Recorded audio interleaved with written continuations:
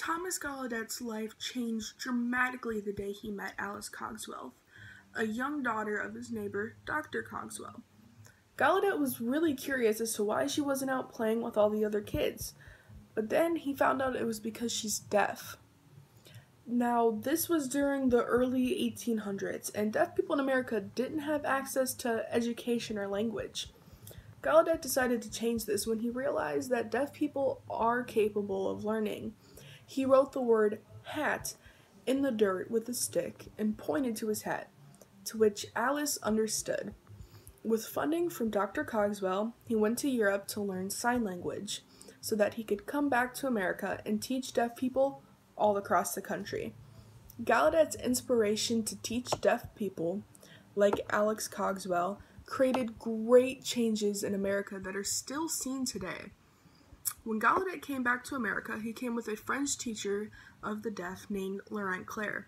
On the boat ride back, Gallaudet taught Claire English and Claire taught Gallaudet French Sign Language. Together, the two created the American School for the Deaf in 1817. It is the first school for the deaf in America, and it still stands today in Hartford, Connecticut. Eventually, more and more schools were created. In fact, one of the schools that were eventually created is called Gallaudet University, and it is the only university in the world for deaf people. French Sign Language from Claire mixed with the home signs created by American deaf people at the deaf schools and created American Sign Language. American Sign Language actually has more in common with French than it does English. Now, the deaf community was thriving and really starting to come together until the year 1880. In 1880, the Second International Congress on the Education of the Deaf, more commonly known as the Milan Conference, was held and dramatically changed the future of deaf education for the worse. Alexander Graham Bell, yes, the Alexander Graham Bell, played a huge part in this. He supported a type of education for the deaf known as oralism. Oralism teaches deaf people to lip read and speak orally instead of using sign language. Alexander Bell convinced everyone at the Milan Conference that oralism was the best way to educate the deaf so that they could fit in with the hearing community. This caused deaf teachers to be replaced with hearing teachers, students had their hands whacked with rulers if they were caught signing, time was taken away from their education so that they can learn how to speak. It was terrible, and this ruling of oralism set the deaf community back by 100 years. Luckily, as time went on, changes were made. In 1960, sign language was finally considered an actual language. After linguistics studied it, they realized that sign language has its own syntax and grammar just like any other language.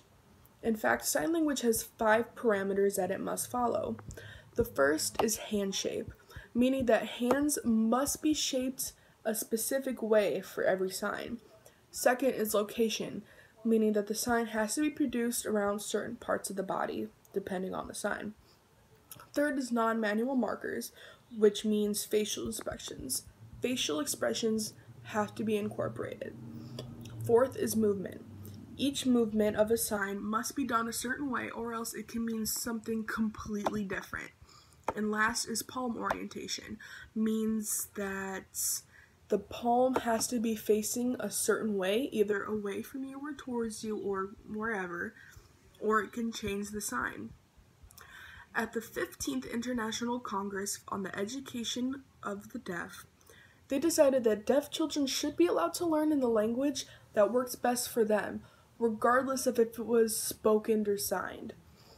Though this conference only modified the rules of the Milan Conference, they were finally taken out of practice at the 21st International Congress on the Education of the Deaf in 2010. Sign language in America is now blooming. The deaf community has a rich culture and history. Sign language is more accessible now than it has ever been, thanks to the Americans with Disabilities Act. But sign language is also being taught in schools as a second language. And none of this would have been possible without everything Thomas Gallaudet did to make it happen.